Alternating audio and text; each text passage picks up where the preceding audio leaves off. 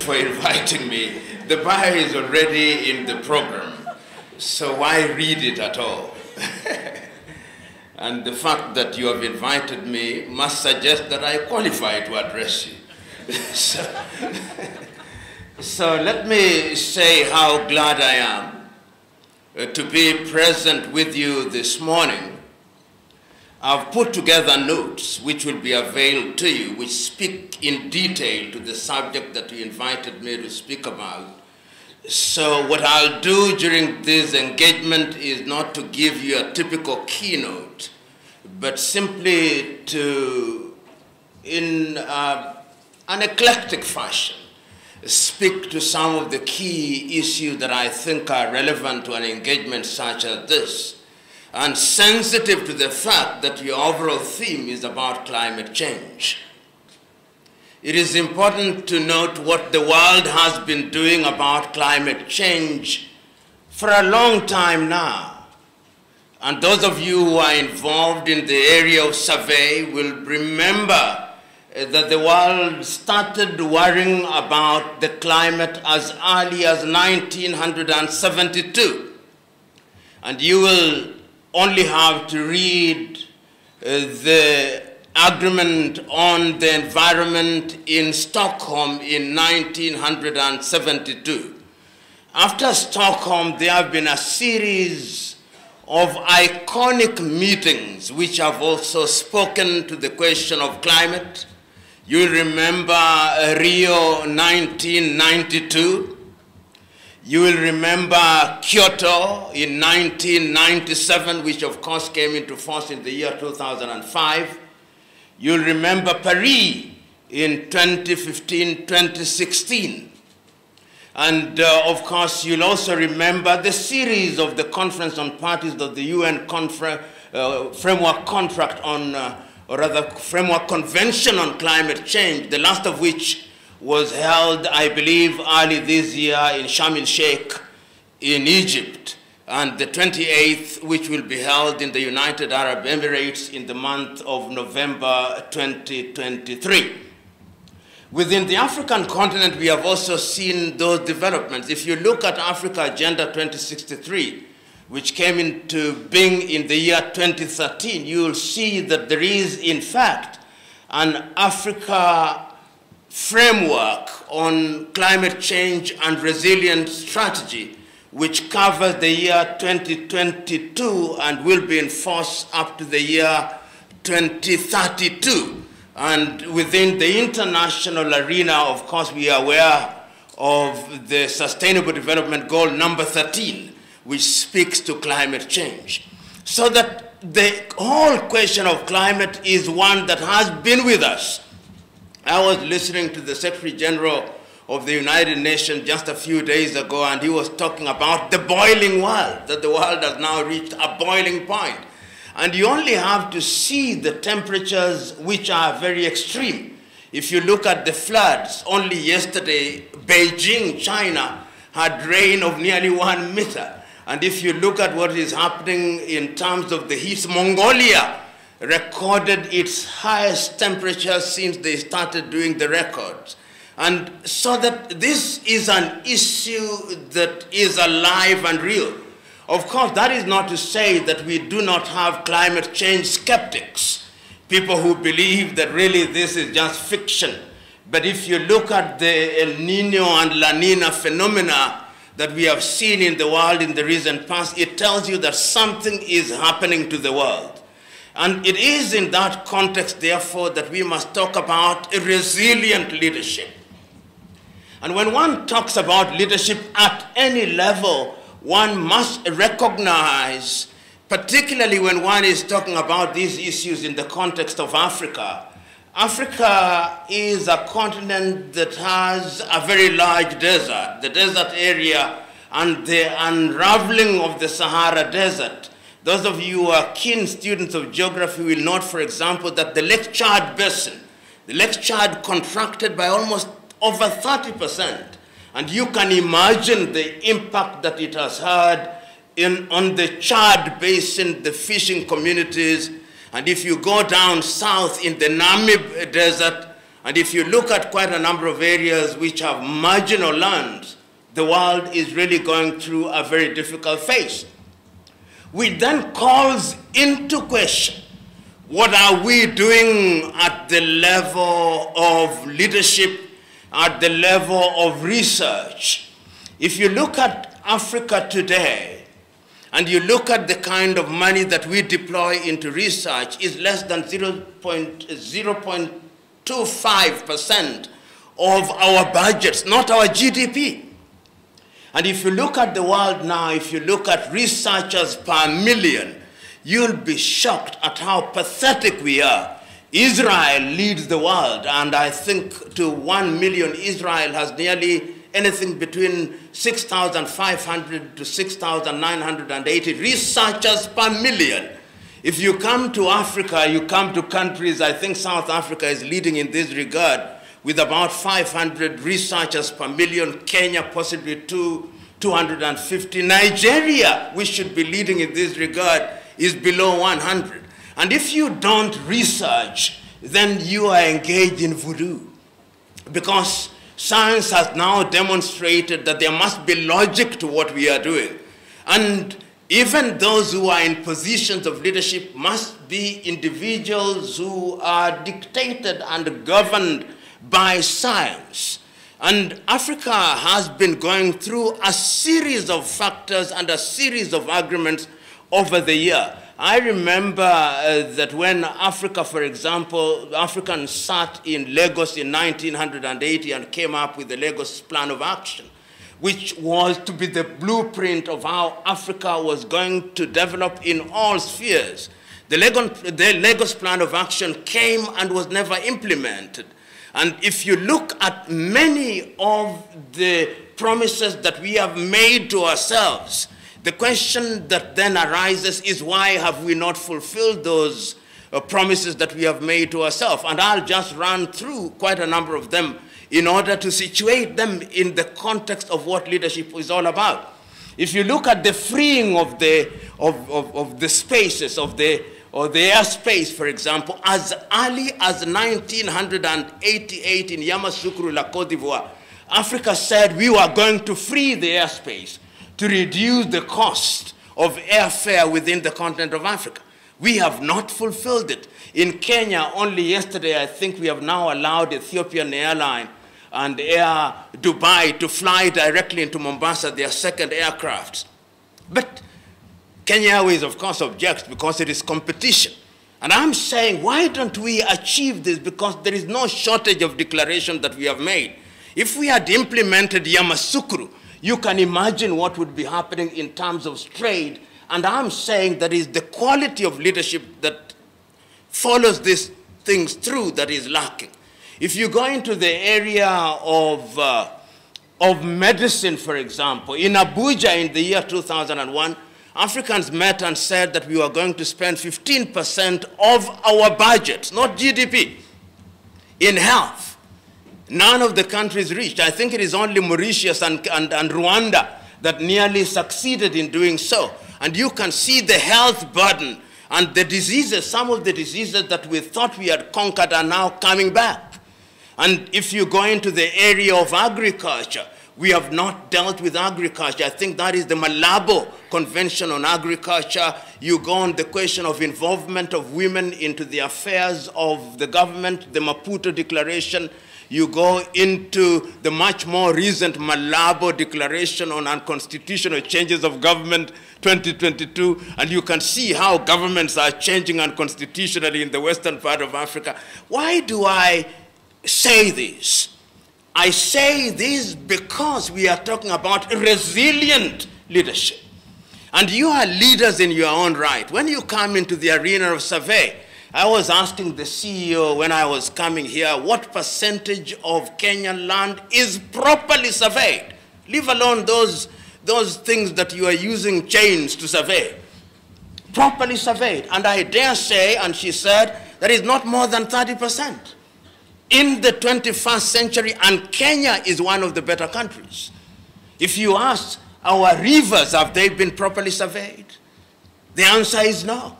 If you ask both our territorial, on the farmer terra, on the land, the kind of survey, the land tenure systems that we have here. And we have some of the most convoluted tenure systems in this continent. If you go to Western Africa, you'll find Western and Central Africa, you have ancestral land. If you go to Uganda, they still are grappling with Mairo land. And the tenure systems in the Baganda Kingdom, in the Bunyoro Kitara Kingdom, in the Toroem, is totally different from the tenure system that you'll find in Jinja, for example, or Kampala, for example. And when you are getting into survey, there are cultural issues that stand in your way. When we were doing the Constitution, you'll remember that some of the things that we grappled with was whether we should have communal tenure systems for forest dwellers like the Ogiek, for example. My good friend here talked about the Kaya, the traditional issues. How do you deal with them? You talked about Dongo Kundu. And all these issues that we are dealing with are standing in the way of our realization of the fuller potential of the utilization of land, because land is a major factor of production. And if that major factor of production is not dealt with in a manner that is modern or accommodative of the modern realities, then the development that we talk about is hampered in many ways. And once again, one may ask, how does leadership and resilience come into play? And I'll be able to contextualize. You are surveyors, you are land valuers, and you have all the professions that are present here under your umbrella body. Where is the original sin that we are committing? The original sin is at the level of training. How are we training people at our universities and institutions of learning?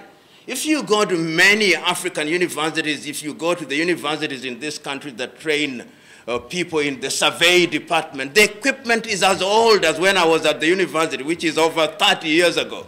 In other words, you are using things that are completely outmoded, competing with the Koreans who have gone into the realm of technology. You are competing with the Chinese, you are competing with the Europeans, you are competing, these are the people that you are competing with. If you look at current developments, for example, in an area that is germane or relevant to your own profession, look at the infrastructure that is being undertaken by the Chinese across the continent of Africa. How are you involved? When they were doing the expressway in Nairobi, how many of you were involved? Was your association involved? Were Kenyan engineers involved? Were Kenyan valuers involved? No. You are busy dealing with petty stuff, eating the crumbs while the dinner is on the table. This is the situation in which you find yourselves.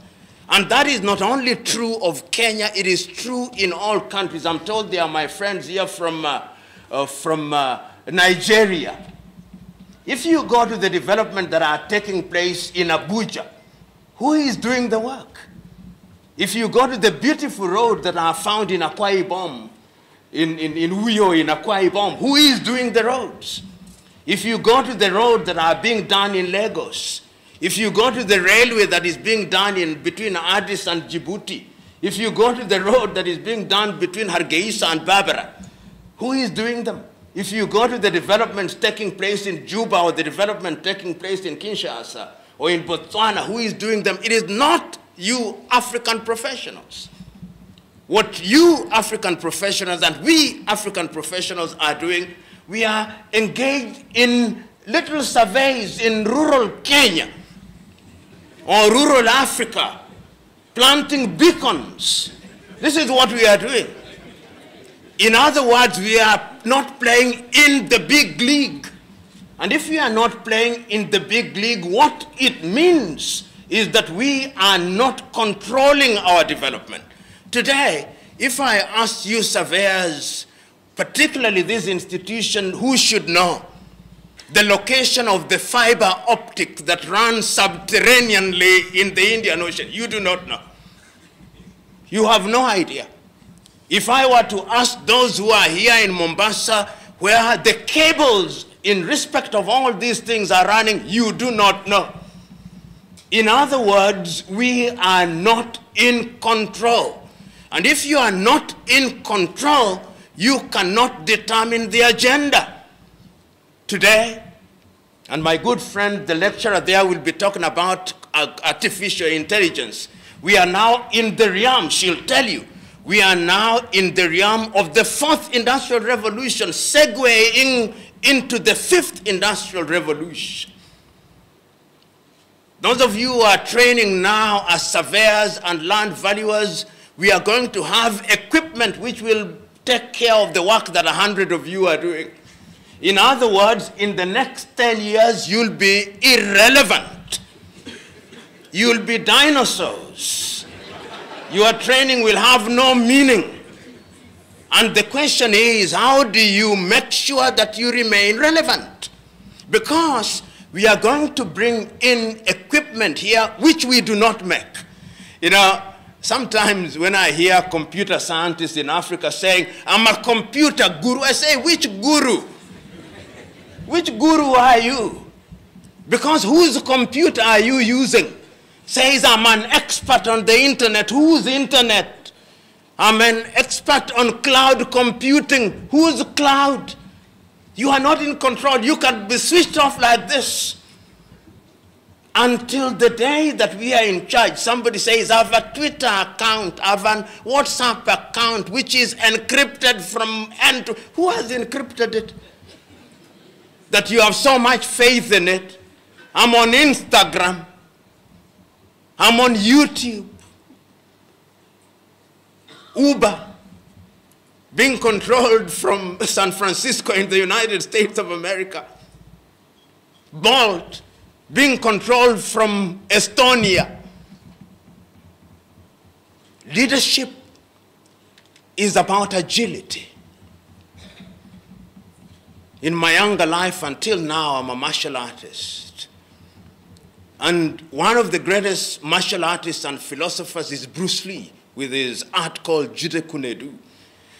And he says that a leader must be agile like a martial artist. Agile like water.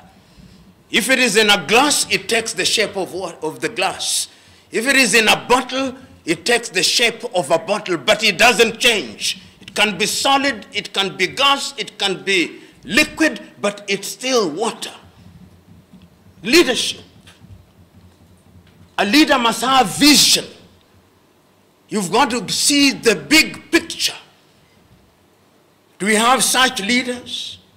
Whether it's in the political arena, you are typical African so-called leader. I don't use leader when I'm talking about African politicians, because it's an insult to the word. Their agenda is thinking from one election to the other. No big ideas.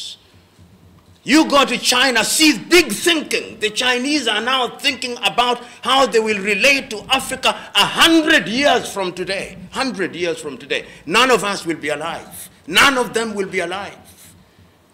That is why they have, you go to any serious university in Africa now, they have a Confucius Institute. They are here to take charge of your mind so that you begin thinking like Chinese. They are teaching your children, you of the middle class, your children, you now tell them learn English and learn Mandarin. Because they are creating leaders in their own image. You know, when there was the conference in Sharm el-Sheikh, the COPs 27, Nigeria had the largest delegation with 486 or thereabouts, followed by Kenya with 386 for thereabouts.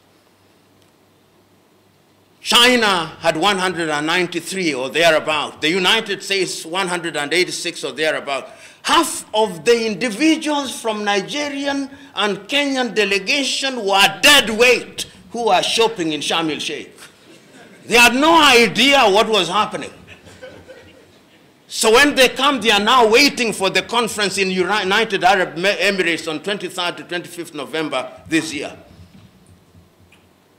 Yet some individual in some ministry in this country authorized that they go.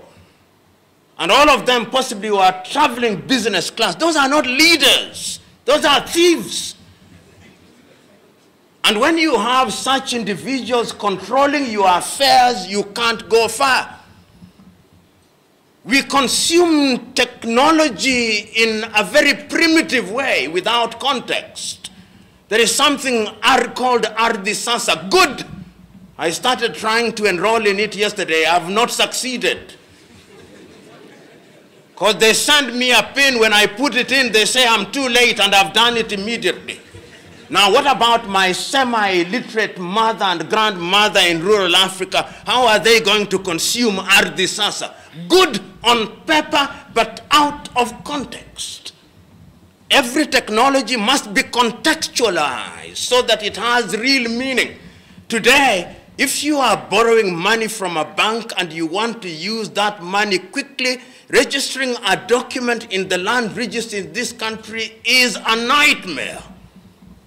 And yet, you hear those in those sectors saying, we are ticking the box, we are now technologically savvy, we have heard this as a nonsense.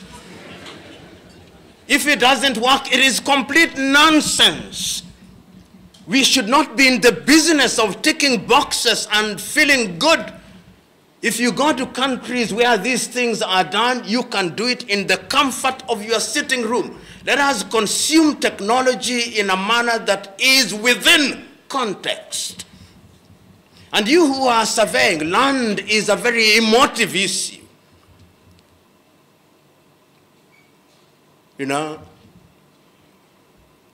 you go to Kisumu, you go to Thika, you go to Kitengela, you go to Kilifi. See the many land conflicts that are there, double registration of land. How did that happen when you leaders were there? How? How did that happen when you have ethical standards within the survey and land valuation? How does it happen that a single piece of land is valued by 4 surveyors and one says it is 2 million, another one says it's 30 million, another one says it is 40 million? Is it voodoo or science? And we do this when the government is required to steal money through professionalism, you call it. Is that leadership? Leadership is about honesty. That is the point that I'm trying to make. That you are not a leader until you are honest. Leadership is about courage. And courage does not mean recklessness. It's about doing the right thing in a manner that is orderly. Are we courageous? Are you prepared to speak your mind without fear of consequence? It's lucky that you don't have the minister in charge here. If he was here, many of you here would be groveling, Mr. CS, Mr. CS. That's what we do in Africa. We see public officials and we go on a worship mode. And we don't tell them the truth. So somebody who is a CS, somebody who is a PS is being worshipped and you claim you are a leader. He's talking about the Kenya port, the port of Mombasa. The port of Mombasa is losing as we speak to Dar es Salaam, and he knows it. Losing to Dar es Salaam. Rwanda is preferring Dar es Salaam. Uganda is preferring Dar es Salaam. Eastern Congo is preferring Dar es Salaam. Burundi is preferring Dar es Salaam. Why? The question is, there's something that we are not doing. The leadership is not doing something. And the leadership must be told. And why should we be worried as Kenyans? Because if the port of Mombasa loses out to Dar es Salaam, it means that jobs will be lost here. It means that the cost of goods will be lost here. Right now, you know that the port of Berbera in Somaliland is being done. When the port of Berbera is finished, when Port Sudan is operating at full throttle, when Djibouti is operating at full throttle, when Beira is operating at full throttle, when Bagamoyo and Tanga is operating at full throttle, I fear for my port. I fear for my pot and therefore my country. So one of the things that leadership in East Africa should be thinking about, and I know they are, because I've looked at their plan, is an integrated African approach, East African approach, so that there is no negative competition between Mombasa and Bagamoyo or any other port or the inland port that we are now doing in Kisumu, in Kindu Bay, in Fort Portal, in Mwanza, and all those. And all this is about leadership. Leadership is about foresight and intergenerational. When you are a leader, you don't think about today. The things that you are doing today, the fruits will be born long after you are gone. That is why it's always said that you are never successful until your successor succeeds. This is it. Leadership is about empathy, about building a team. I was telling some young men that one of the things that amazes me and annoys me at once is when African countries go for team sports. Right now, there is the women's football in New Zealand and Australia. And when African countries score a goal and lose, the newspapers in Africa report that the African team has done very well. They scored a goal. But I thought people went there to win. When an African team reaches the quarterfinals of the World Cup, we say, oh great, for the first time an African team has reached the quarterfinal. You would think that the African teams were human beings playing with angels. What point am I trying to make? A good leader creates a team, a champion team. And a champion team will always beat a team of champions. A team of champions is a group of individuals who all have talent but are each playing for their personal glory. That is why in Africa you see Africans only do well in individual sports, not in team sports. Kukimbia tu hivi, wanashinda hivi. Kwa kuwa one man's glory, anakimbia kabisa, tunavunja marekodi kabisa. Lakini kuja kwa kandanda, basi. Kuja kwa kandanda, hatuko. Kuja kwa netball, hatuko. Kuja kwa mpira wa kikapu, hatuko. Team sport, hatuko. Why? Because we are not a champion team. A good leader must build a team where there is delegation without abdication. A good leader delegates but does not abdicate and says the buck stops with me.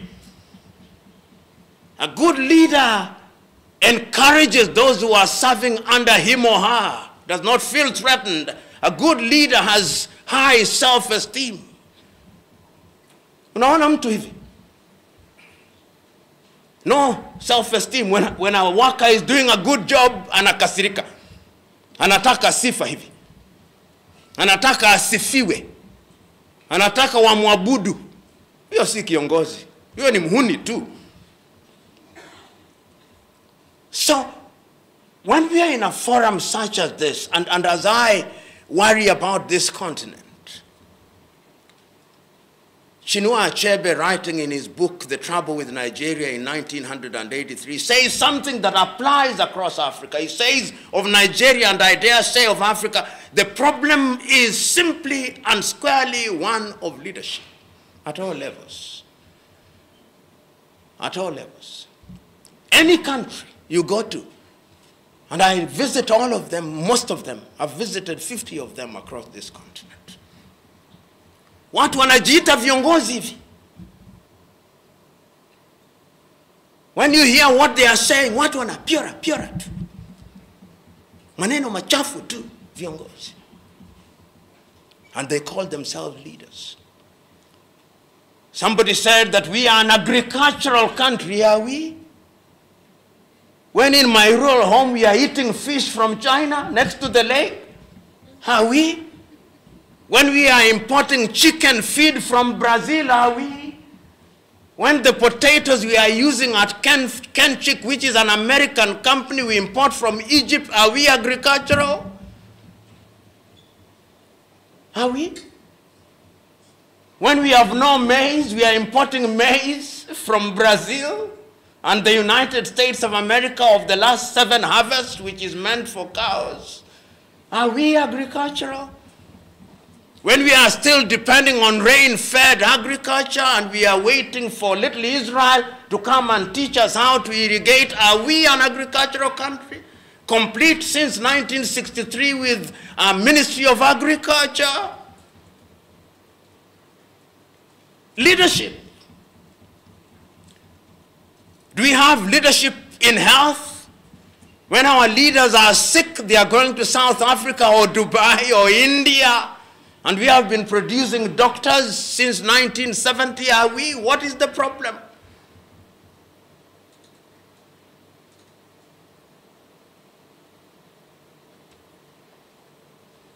You'll shortly be going for tea. I want you to look at the items that you are consuming there. 50% of them are not from Kenya. Even the paper you are writing on is made in China. Leadership. Uongozi ndilo tatizo katika kila mahali. Kama una uongozi basi hakuna popote unapoenda. Ndio tatizo kubwa la Afrika. Na sisi ambao tunajiita wataalam. Sisi si wataalam. Sisi ni wataalam uchwara tu. Sisi ni wataalam uchwara tu. If you look at our curriculum that we are using to teach, whether it's in law, whether it's in engineering, whether it's in survey, as I said a little earlier, students in Korea would go to a museum to look at those things. What then is, what must we do? How must we train our young leaders? The saying is that if you did not know when the rain started beating you, you will not know when it stopped beating you. We know where it started beating us. As professionals, as a university student, I remember in those younger days in 1981, the class that was admitted to join the School of Engineering, and they were surveyors, there were only 23 of them. And most of them were actually sponsored by companies. The linkage between industry and the university was intimate. Today, there is no intimacy between industry and universities. Students of electrical engineering were sponsored by Kenya Power and Lighting. I remember the apprentice system, whether in law or in agriculture. I'm being told now, no students want to be enrolled in agriculture. Sometimes you have an agriculture graduate who, if you brought a goat and a sheep, he would not know the difference between them because he has never gone to the farm. So where do we start? We start with the policy level, policy at the education level. Because policy formulation is what gives birth to law. And when you have law, implementation. There is something that President Paul Kagame does in Rwanda, which I love. Every other time he brings all his senior officers and he tells them, tell us what you are going to do. And after a while, he brings them back, tell us what you did, publicly. And if you doubt me, you go to Kigali, Rwanda, see. I went in Kigali before the genocide and after the genocide. You see what has happened. Leadership that is focused, that makes demand. Leadership by example. We talked about time here through the chair as I conclude. I've had opportunity to serve in 3 major public institutions. And I don't tell people to come to work at 8. No. I'm in the office at 6. When you are in the office at 6 and the official reporting time is 8, people will come at 7. Because they say, sasa amekuja mkubwa ashakuja asubuhi saa 12, sasa mimi nimechelewa hivi. You are telling people to come at 8 and you are coming at 10. And then you leave after 2 hours. Then you tell them to come. Leadership must be by example. By example. I love what the President of the Republic of Kenya did and said yesterday. He said, wewe ni mtu wa aina gani huyu? Umeandikwa na fedha za umma, waziri, mkuu wa idara, umakuja, umechelewa. Umechelewa ukifanya nini wewe? The only thing that the president didn't do, which I wish he did, was to sack the individuals immediately. Waende nyumbani huko wakakae wakachelewe huko. Perhaps it's good to forgive them on day one. But you can see that is how you inject discipline into the arena. And the beauty is that I'm talking to you who are leaders in your own right. And each one of you has your own style. But the style of personal example, nothing is greater than that. A leader must be respectful. And I conclude with that. Lazima uheshimu watu. Lazima uheshimu watu ambao unawaandika. Ukipata mtu ambaye, you know, there is a film that I want you to watch. It's called Gandhi. It's by Sir Richard Attenborough. It dramatizes the life of Mahatma Gandhi. It's the story I tell you, then I sit down. And the scene is at the ashram. And on that particular day, the wife of the Mahatma has been scheduled to clean the toilets. And she does not. And the Mahatma comes back and asks, why are the toilets not cleaned? Says, but I was scheduled to clean them, I'm your wife. And the Mahatma says, all the more reason. He almost becomes violent. And then the wife says, Kastuba, there's a book written about her called Kastuba, says, Babuji, I'll clean the toilets. And the Mahatma tells her, you either clean the toilet with joy or not at all. When he was then interviewed by Margaret Bockright of Life, he said, when all is said and done, perhaps the most important person is the toilet cleaner. Have you ever imagined that? You go to the toilet and you expect a clean toilet. All of us, even when we are here, do you ever think of a person who made it clean? We are going to consume tea here. You expect clean cups. Do you ever imagine who cleaned the cups? Respect to the smallest. He who is greatest amongst you must be your servant. In Africa, leadership is about mbwembwe na vingora. Viongozi wakija, mbwembwe na vingora. If a Kenyan cabinet minister was to enter here, you see a bunch of individuals, wide-chested, twice my size, coming and pushing everybody. Unauliza tatizo gani? We have invited the fellow, we are not just about to harm him.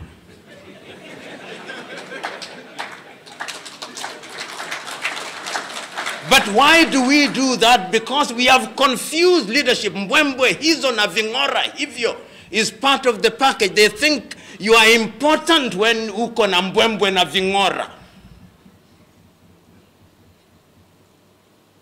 Leadership is about simplicity. Simplicity is the highest form of sophistication. You know, as I was coming this morning, I was sitting in seat number 11A. You know, 11A is closest to the business class. So the pastor, in his wisdom, came to extract me. Says, naomba unifuate tuende kule. Nikamwambia siwezi. Sikulipia. Walionialika wamenilipia hapa, kama wangetaka niende kule wangenilipia.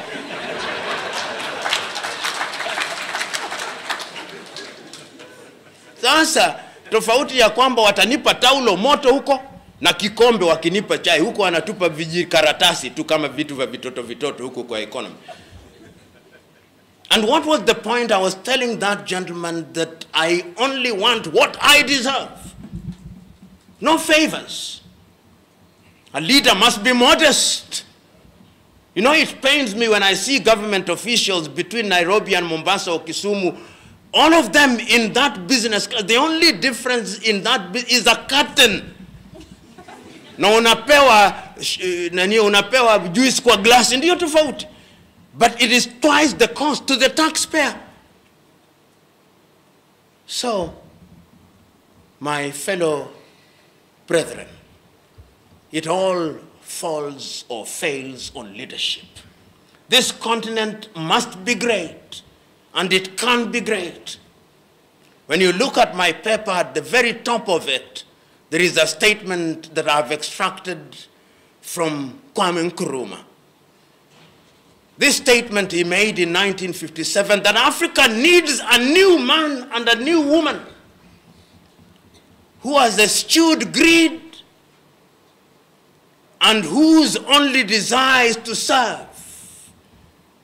And Nyerere perhaps put it better in Kiswahili: siri ya maendeleo ni watu, ardhi na siasa safi, na vijana wenye malezi bora, siha njema na bongo kali.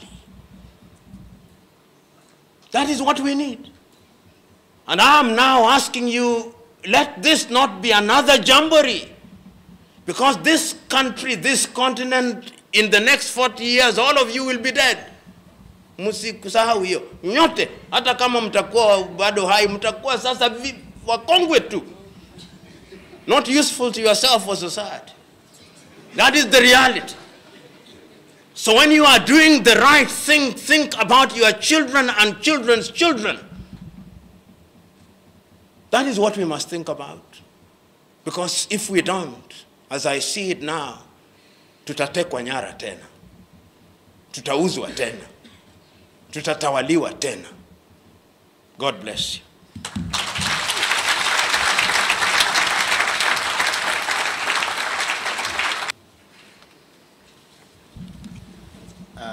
Thank you very much,